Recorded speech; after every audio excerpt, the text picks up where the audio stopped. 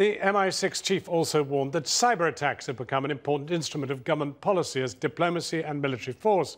And last night, a coordinated cyber attack was launched against a human rights charity, which had posted a video showing Indonesian soldiers allegedly torturing 2 local tribesmen in West Papua.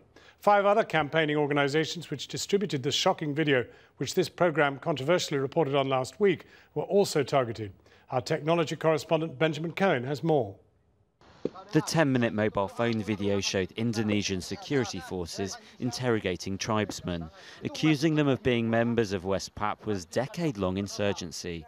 2 men were tortured in scenes that are too graphic to be broadcast.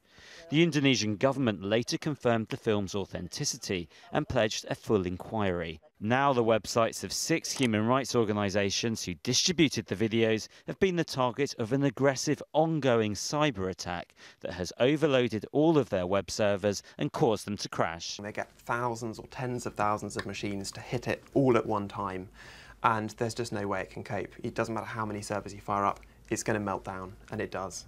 Proving the source of the attack will be difficult. Security experts say they're the work of so-called botnets, a network of thousands of computers from around the world infected with viruses and controlled by criminal gangs for hire. Many of the computers involved in this attack are located in South America. But the torture claims have given fresh attention to the internal conflict in West Papua.